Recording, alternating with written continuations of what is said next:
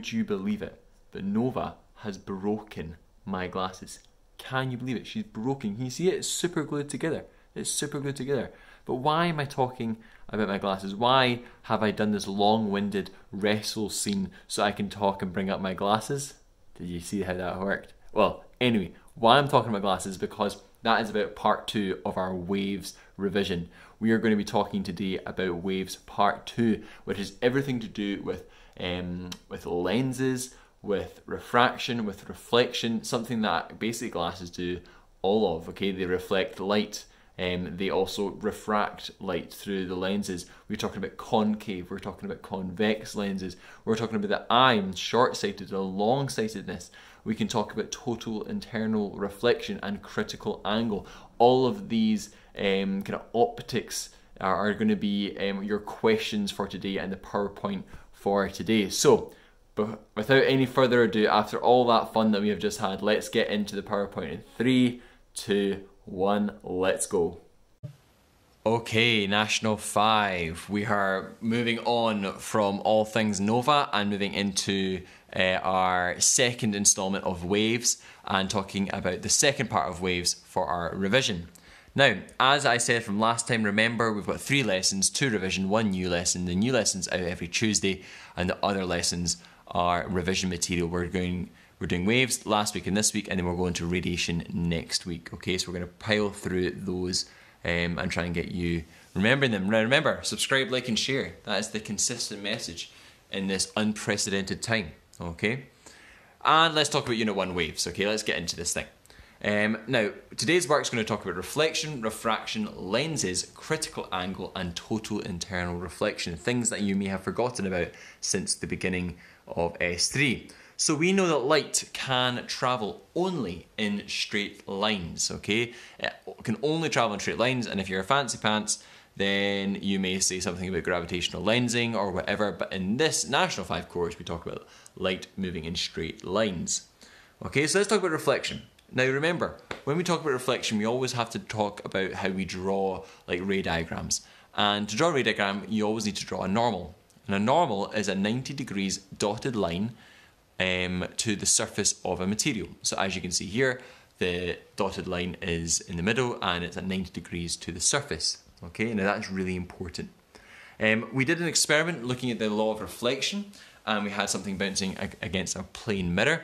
And I'm just going to move on to the law of reflection, and it says that the angle of incidence, and this is really important, is the angle between the ray of light and the normal line. Okay, always between the ray of light and the normal line. And then the angle of reflection is between the normal line and the ray of light. Okay, it's never between the mirror or the surface and the ray of light. It's always between the normal and the ray of light for the angles of reflection and for the angles of incidence. And the law of reflection was very simple. It was that the angle of incidence is equal to the angle of reflection. Okay? Right, talking about curved reflectors very quickly. All you really need to know is that curved reflectors can transmit and receive signals, and they can come in to a focal point, or they can be taken out from a focal point. Okay, nothing too much there to be said other than make sure you have a wee understanding of curved reflectors and how they work. Okay, now refraction, this is a very important one. Refraction is a very important one. Refraction is the changing of speed and direction of light as it passes from one medium to another. Can you please remember to say that it's a changing of speed, not of just direction? You will not get the mark in the SQE exams if you do not say the change of speed, so make sure you do changing of the speed of light as it passes from one medium to another. Now we did another experiment with this. I'm just going to show you the actual end result. Now there's a couple of things to point out here. One is that the angle of incidence is again between the ray of light and the normal. The angle of refraction, when it goes into something more dense or a medium that is like glass or from air, okay, so going into a greater density, denser material, it will be smaller. The angle of refraction will be smaller. But as you can see in this diagram, if you were to take the opposite side of the block, the angle of incidence is small and it goes to an angle of refraction that's bigger because it's going from the dense material to the less dense material. Okay, so more dense to less dense, as we see in the right hand side, it goes from small angle to large angle, from less dense to more dense on the left hand side. it goes from a large angle to a small angle, okay? So please make sure that you remember that little kind of small technique. And at the bottom, if anything moves through at perpendicular to the block, it goes straight through it and it does not refract, okay? So key things, angle of incidence to the angle of refraction for going from less dense to more dense, it goes smaller, and from more dense to less dense, it goes bigger as it travels through, okay? And you can see that the beginning and end outside the block are parallel rays, all right? So make sure you look at that, digest that, pause it, go back over it if you need to just go over that again. Now there's some other things, again, all the same laws exist. As we go into the triangular block here, the angle bends towards the normal, okay, because it's going, it's got the refracted angle is going to be smaller than the incident angle, and as it leaves, the refracted angle is now bigger. But it always, remember, it's always been the normal and the ray of light that's moving through the block. Okay, so again, cast your eye on that, pause it if you need to go over that again.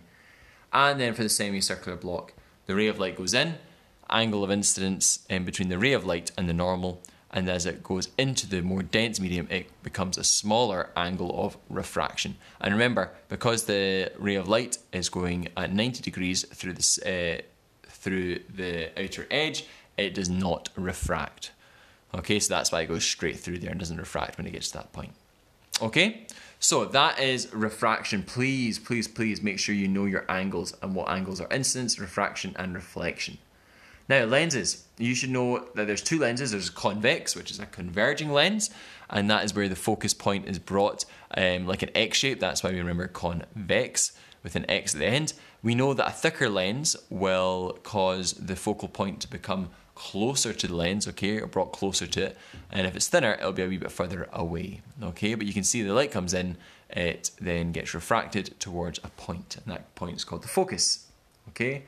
And diverging lens or a concave lens, we say concave because it looks like there's a little cave there, you're going into the lens, that diverges the rays of light, okay? So you can see how it starts to spread apart, all right? So that is the diverging lens. Now, why do we need to know that? Well, we have applications of lenses, but there's no better application than eyesight, okay? And we know that there's a retina in which the light in our eyes goes through our lens and lands in the retina, and depending on where it lands, depends on the type of eyesight we have. Some lenses work, some lenses don't, all right? So light enters the eye through the pupil, as we know, and it is then refracted and focused by the lens onto the retina. That is a perfect eye you're looking at there. And that is light from a faraway object. Light from faraway object is always parallel, okay? You can see it's parallel there. So someone who's short-sighted, okay, also known as myopia, okay, is light that is focused in the retina, okay? Now what do I mean by that? Well, have a look here. It's light that is focused in front of the retina or in the actual eye itself, and when it gets to the retina at the back, it's out of focus, it's not sharp. Okay, that's because the focal point is not matching up with where the retina is. Okay, so we need to fix that. We know that we need to fix that, and it's light parallel. Can you see that there's parallel light going in because it's things that are far away that short-sighted people find it hard to see. Okay, so things that are far away are going to be blurry for short-sighted people. All right.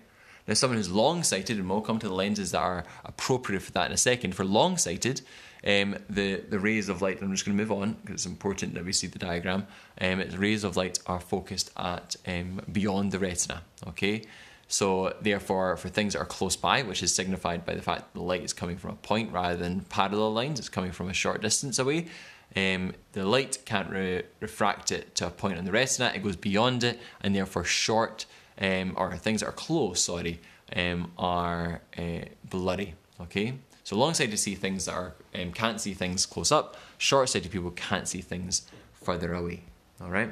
Now, to fix it, what we need to do is we need to give a short-sighted person a concave lens and a long-sighted person a convex lens. Why? Well, for a short-sighted person, we're trying to get that light focused at the retina, okay, and not in front of the retina, okay, so we need to spread out the waves a little bit more. So we use a concave lens, and for the convex, it's going too far beyond the retina. So what we need to do is bring that convex lens closer to the retina and bring it forward, and that's what the convex lens is going to do, okay? If you hear any clip-clopping, that's just know I walked into the room. Now, Critical angle. Critical angle is the last installment. We know that the critical angle theta c is the angle at which light refracts along the edge of the glass block. So when you see a diagram like that, and you will remember doing that experiment, it goes along and then it goes along the side or along the block edge at the top there. Okay, that is a critical angle. That is exactly what a critical angle looks like. When we go below the critical angle, we just get refraction. Okay, we just get a simple refracted ray that goes through and is refracted out the other side. Remember, it's going into the air, or so it's something less dense. So therefore, the angle is now bigger. The refracted angle is bigger. But when it's greater than the critical angle, we actually get something that reflects, and something that reflects in this case is total internal reflection.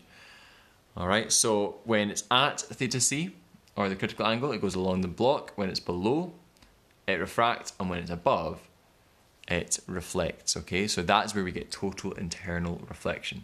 Now, total internal reflection is really important. We have it in things like broadband and Wi-Fi and those wee trees that light up, and lots of different things for total internal reflection. And it's really important. Essentially, we will not have Wi-Fi. You would not be streaming this if it wasn't for these things called optical fibers that transfer signals and energy from one point to another using total internal reflection, because the rays of light, as they hit each point along the edge, are at a big enough angle that they reflect, then they do not refract. Okay, so they have total internal reflection along the whole length of the tube. Now, that is us brought to the end. That is a lot of stuff there, National 5, so please do go over anything, pause anything that you need to pause, and redo it, re-go over it, look at your notes, all of that stuff. But there's plenty of things there that you can now start to look at and then do the questions on. So Nash 5, well done, and I hope that was helpful this week.